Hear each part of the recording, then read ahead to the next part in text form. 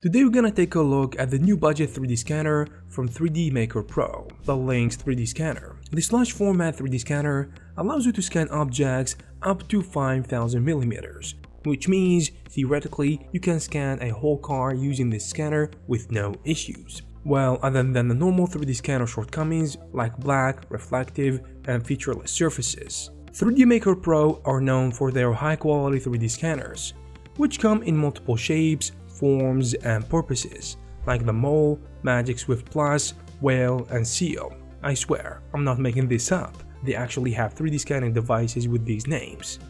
But today, we're gonna try and focus on the Lynx, which is this bulky scanner. It's mainly aimed at bigger objects and a larger scanning range, but it can definitely scan small objects as well. It can do up to, or I should say down to, 0.10 millimeters accuracy. The listing page is recommending a range between 100 and 2000 millimeter objects that should be enough to scan most of the things around you, at least stuff that you may need to manufacture under a 3D printer or something like that. But let's see the Lynx 3D scanner right now. At the time of making this video, it's going for $459. It's not cheap, but it's nothing compared to other scanners, I mean the high-end scanners that come with a price of $10,000 or $20,000. Also, you can snag this for less than $400. 3D Maker Pro does these sales all the time, and Black Friday is right around the corner, so you might want to check when the time comes. The scanner comes in 3 combos: Standard, Premium, and Luxury. The Standard package will only include the scanner and the necessary cables, and the Premium package will also include a tripod, a turntable, and a carrying case, which is very useful if you want to do some on-the-run outdoor scanning. However, it will set you back around $90, but I'd say it's worth it if you need to take the scanner with you. The turntable in particular is a great option for scanning stuff as it allows you to get constant results. So, if you get the premium package like the one I have here, you're going to find all the things I got here, including cables, the turntable, tripod, power adapter, and manual, of course. The setup process is very simple as well. All you need to do is hook the included cables, such as the power cable, which goes to the power adapter, and the USB goes to this weird looking input that you can't miss, and this VDB looking antenna cable only plugs with one orientation, so you don't have to force it.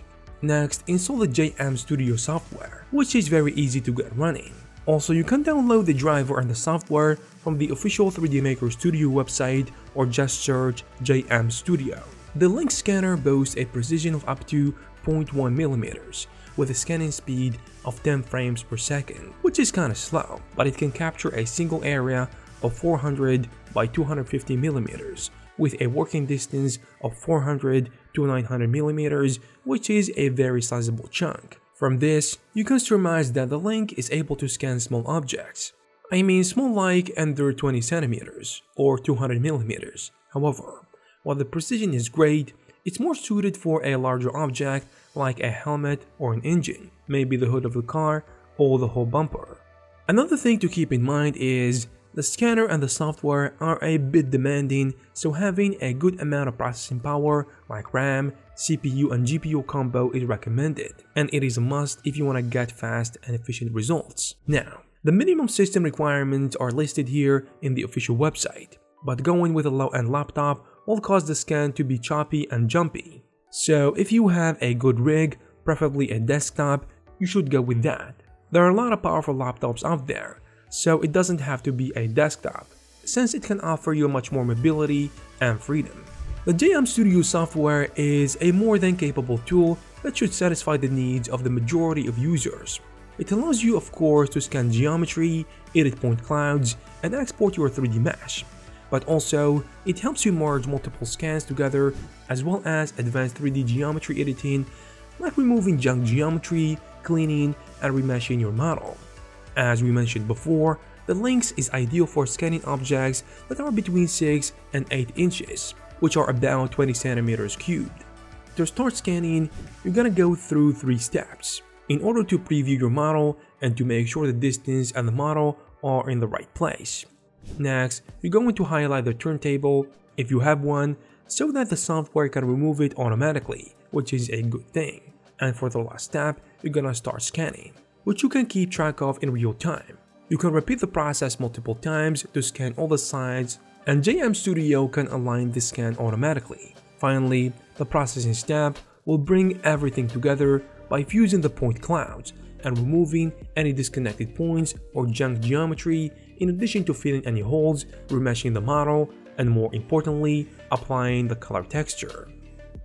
When you first open the software, you can pick between starting a new scan or editing an existing one. If you pick the editing option, it allows you to continue editing one of your previous scans. But if you click start a new scan, you will have to first hit preview to make sure that your framing is on point. And while you're at it, you can adjust the brightness and sensitivity on the right of the screen. The brightness better be set as high as possible without getting any red spots, which indicates that it is clipping. Next, you can scan the model and you can choose between geometry or texture.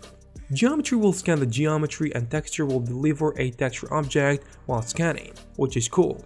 Once the framing and brightness is set, you can press initial. This will scan the table so it can be removed later. Now, put your object back and hit scan. Once it is done, you will see a preview of the scan. Now flip your object or put it on the side and hit append. You can do this as many times as needed to capture every possible angle. Now if you want to capture the textures, to do that, go to this table scan and pick textures in the scan mode. Doing 1 or 2 textured scans should be enough to capture the texture. Now make all the different scans visible. The viewport will look like a mess of overlapping geometry, but don't worry, the AI algorithm will align everything perfectly. And now hit align. And to remove the turntable, just go to the selection menu and choose remove selection. And finally, for the processing phase, you have a couple of options. Fusion will turn the point cloud to a mesh, and removing noise will get rid of all the junk geometry around the object. The repair will fill the holes. And finally, texture mapping will texture the model. However, unlike the other scanners on the market, this scanner is black and white, so the texture is not gonna be that useful, but the scans were very good. Now, is it good enough for 3D printing? It can be, but I think the main focus of Lynx is reverse engineering. It can scan a large area and a big object with a great precision, which allows you to use it in CAD software and to create fittings and models that you know are correctly scaled. So if you guys are interested in this scanner, you will find all the necessary links in the description. I hope you found this video useful and informative. If you did, please give it a thumbs up. You can also check some of our previous videos. Thank you very much for watching, and I will see you in the next one.